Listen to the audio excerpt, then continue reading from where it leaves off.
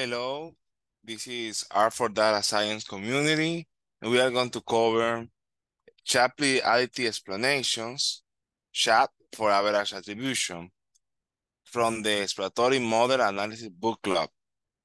The learning objective of this chapter is to introduce another approach to address the ordinary issue by averaging the value of the values attribution overall, or at least the most of them.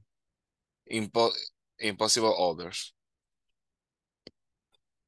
For example, if we go back to chapter 6, if we see the breakdown plots, and we randomly select 10 different orders, and we see all the plots right here, if we focus just in fair and class, we see that those values change a lot. And it's really hard to see, so I needed to make some lines. And even then I create these charts just to track that. Basically, the fair sometimes is really positive, but in some other cases it's negative. The same happen with class. So that could give you to misunderstanding. And in those charts, you don't have any clue that is happening.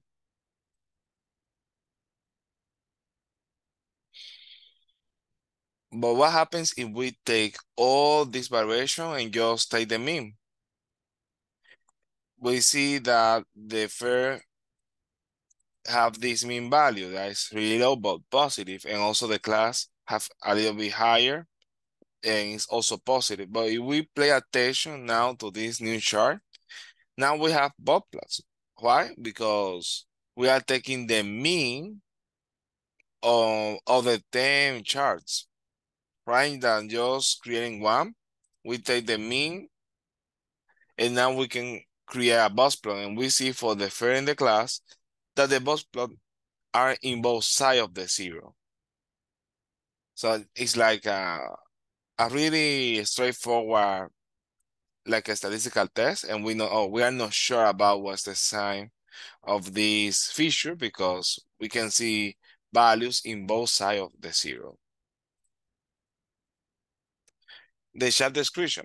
So SHAP additive explanation. So this is the letter that I used to create that acronym, are based on the Shapley values developed by Shapley.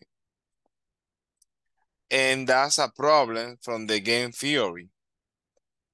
The problem comes like this. Some players cooperate and obtains a certain overall gain from the cooperation.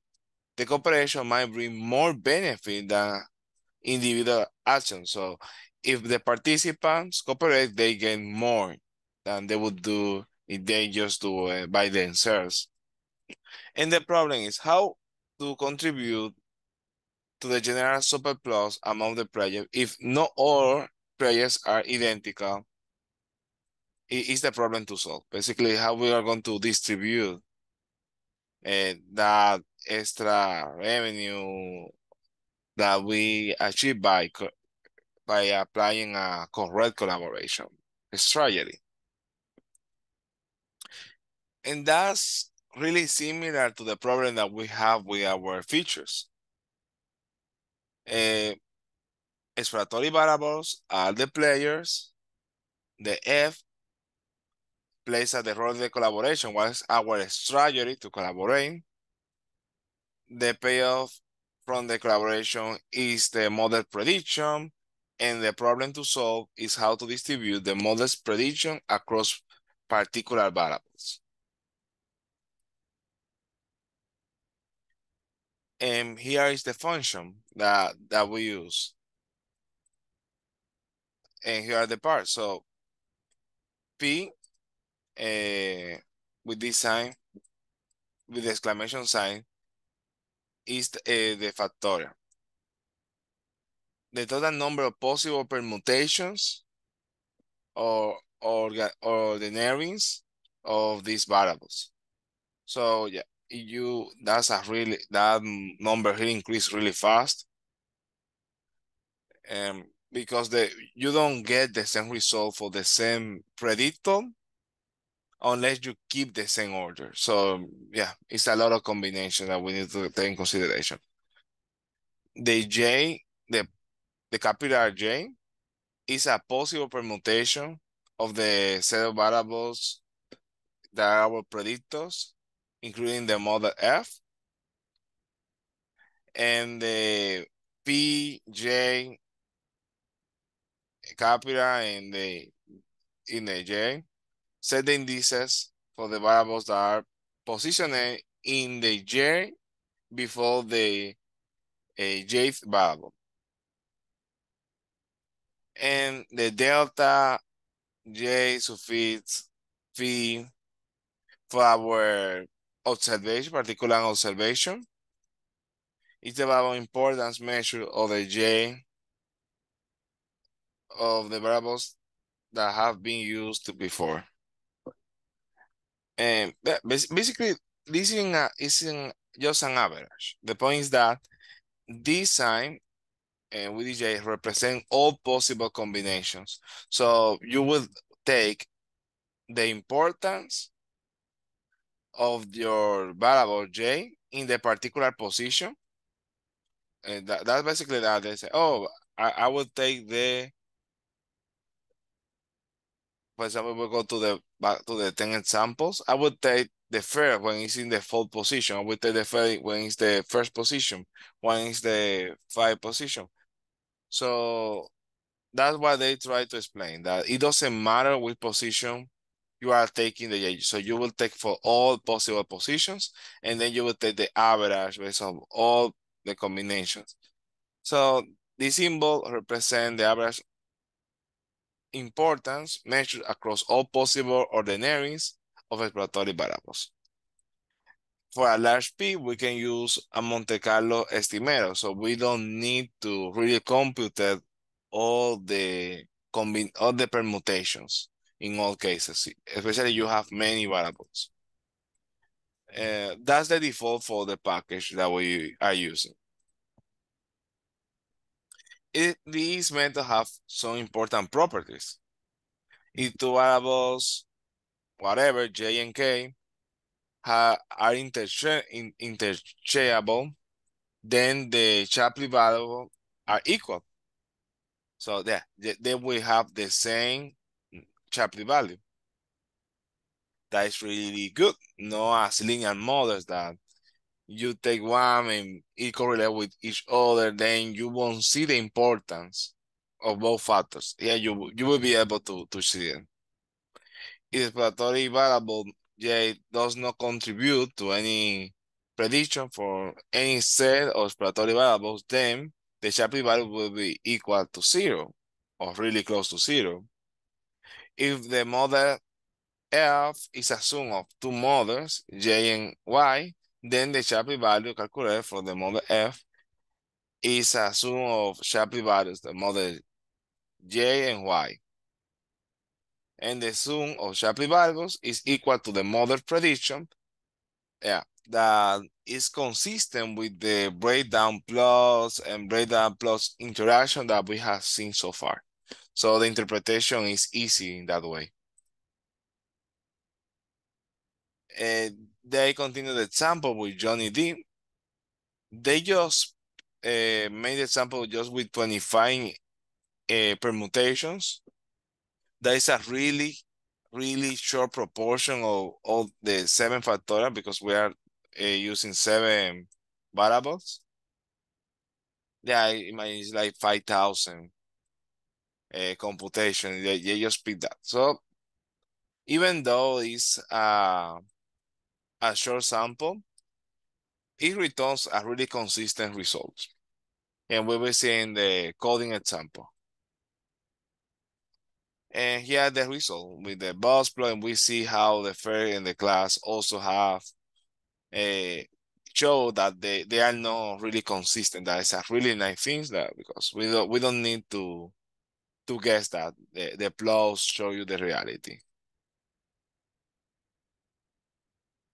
And yeah, we can confirm I also have this plot that comes from the last chapter And we can see, yeah, that the fair class with fair 72 and class fair class, yes, the pros is positive, but not always.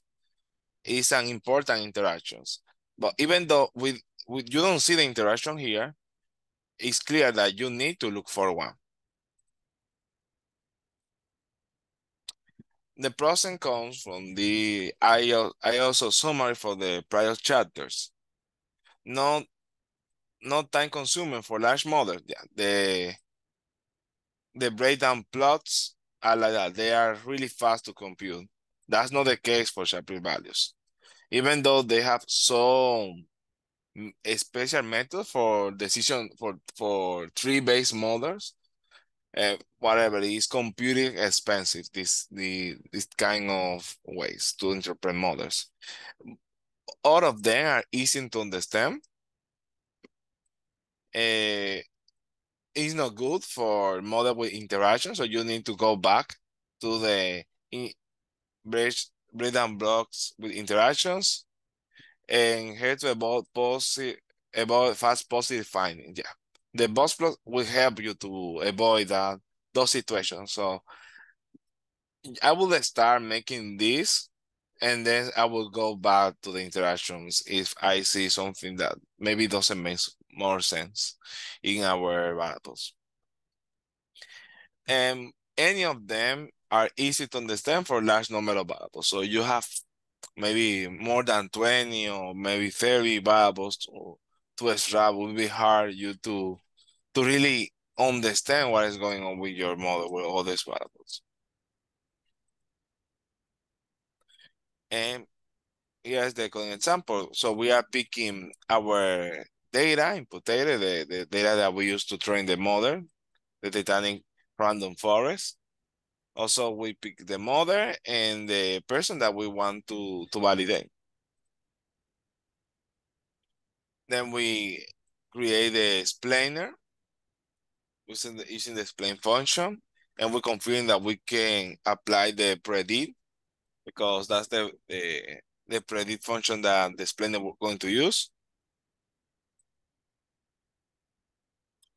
Then we can pass our explainer, our observation, and select the type SHAP for this particular, and we can see the summary of the results. I was exploring this variable. Is is printing the summary, but it's not returning the summary.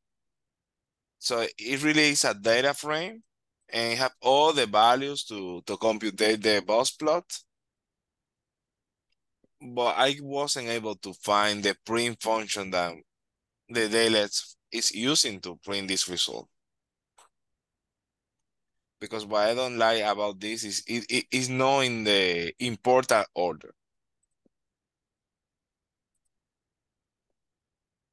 And yeah, and here we can just use the plot function.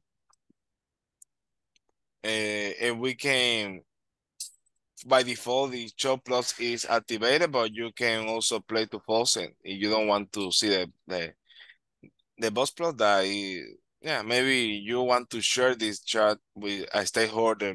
They no want to see the box plot. They will ask what is that, and maybe they won't understand that.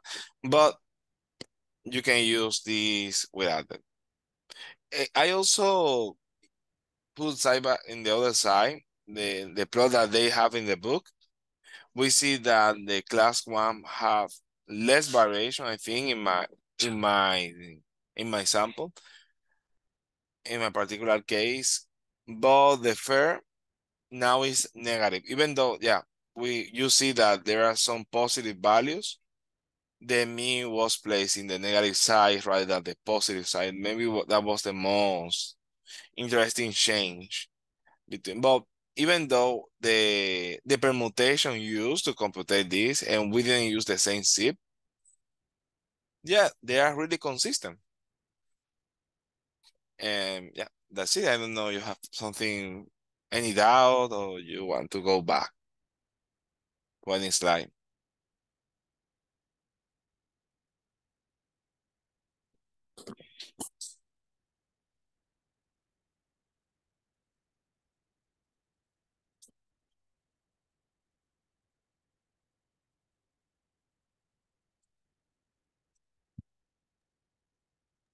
Angel, I just have a comment. It's interesting that now we can have a visual confirmation of how consistent is the variable importance assigned to each of the features. Okay, because that's something that we had doubts uh, when we were exploring the breakdown plots, even the interactive, etc. That we didn't know how accurate or how uncertain was that number. Now with the box plots, you have a visual confirmation on how tight is that monitor, on how wide can it fluctuate. So it's a good indication of which variables are the ones that consistently pushes the mean, to the positive side or to the negative side. Yeah, that's really amazing. That yeah, you know that yeah, if fair class is consistent, you know that increase your possibility to survive in this model. You are certain about most of the variables. You just know that oh, we have some doubt for few of them, and we might not take certain decisions based on that.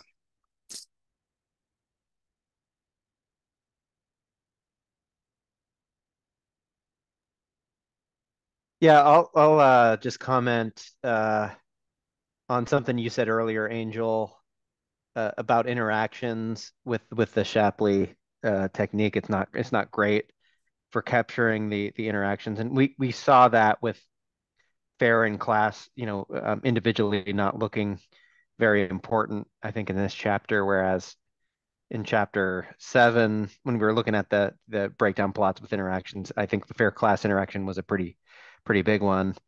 I'm just wondering, you're right that this technique doesn't pick up on interactions very well, but like if you were to, like if you had a tree-based ensemble model, like a random forest or, XGBoost, you explicitly include some of these interactions.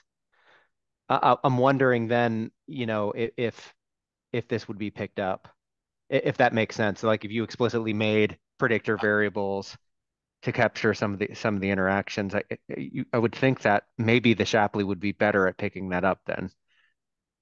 Yeah, could be, because you are that feature engineering, like the maybe the method doesn't cover that, but you do it in your pre-processing. Yeah, I think that would be useful, and we also would be really good because imagine if your interactions is more important than the other variables, you will see it. Oh, the interaction Yeah.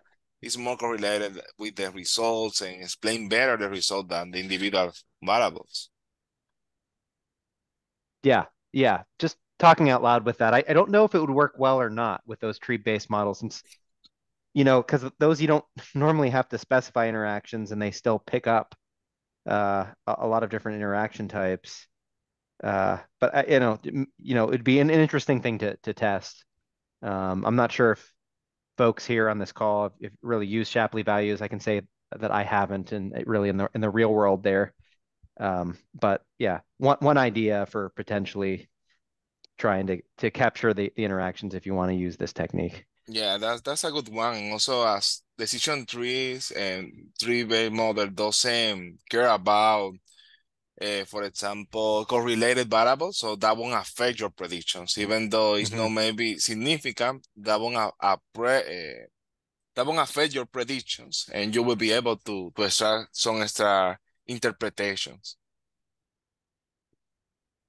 And maybe to find out which are the important, you will be able to go back to the interaction plots to see what are the interact, and then you manually create them, and then you confirm Hmm. with the Shapley ones. That would be also an interesting part. So I know that the Shapley showed me that there is an inconsistency in some variables. Let me also check my interaction plot. If this seems to be important, let's add that manually and then see it's consistent with this process. Yeah. I think that with these two plots, with the interaction and the Shapley ones, we're really more like sure about the decision that we would take about each interaction of if concept, because yeah, it's like bootstrapping, it's like bootstrapping our, Mhm. it's really close to that method. You brought up a really interesting point just a minute ago there, Angel, about the like highly correlated predictors. Um, if you did have predictors that were like say 90-95% correlated, I, I'm not quite sure how that shakes out here on these plots. Like is it kind of random how maybe one of the predictors shows up as a variable extremely important, whereas the other highly correlated one falls to the bottom. They I would. explain here uh, interchangeable, Mm, so they're really correlated, I mean. Oh, but that's what I interpret, interchangeable, so okay. they should have equal value. So I'm expecting if they're really high correlated, they should be one next to the other. What I could do Well, is that's good. That's what you would hope, right? exactly. Mm-hmm. But I kind of I'd kind of like to test that. I feel like you could do a simulation there, right? The problem is that I will need to train the model, to add that variable. Right, exactly. Mm-hmm. Yeah, I was thinking to make the test really quick. But yeah, that would be really interesting situation. But that's the property that they explain in the method Yeah, that you're you are right. I mean, I read that part, that passage as well. I didn't. I guess maybe I wasn't really thinking about correlation, but you're right. If they're interchangeable, that basically denotes that they're the same thing. They're highly correlated, right? exactly, yeah. I mean Hmm. they're highly correlated, so you don't need to worry about, oh, this is highly correlated and that would disappear. That happens with the linear model. In this Yep. case, so you are expecting a really consistent way. If your tree model doesn't supreme that variable, also your explanation doesn't do it as well. Yeah. Okay. Well, if I have some free time this week, maybe that would be a good thing to verify, right? Just kind of on a toy example. Um, with just make some highly correlated predictors and make sure that like the Shapley values are essentially the same. Yeah, that would be really nice if you can, post in our channel. Yep. Yep. So yeah, Okay. I thought to create this table so you can maybe, as we go in the chart, maybe we'll be able to date them. I decided to always put the pros. So yeah, I think it's easier to read that. Oh, these do that and the other doesn't. So the ones Hmm. that have more X always is the better one in that situation. Yep. Well, So I think this group kind of verified last week that I don't think any of us had really heard or at least hadn't worked with the breakdown plots. The Shapley seems to be pretty popular these days. Even though I haven't used it personally, like, anytime you're just reading about interpretable machine learning, like Shapley values come up all the time. yeah, So, I think it's, yes, in all interpretable tools is there, like this topic is really an essential one. yep.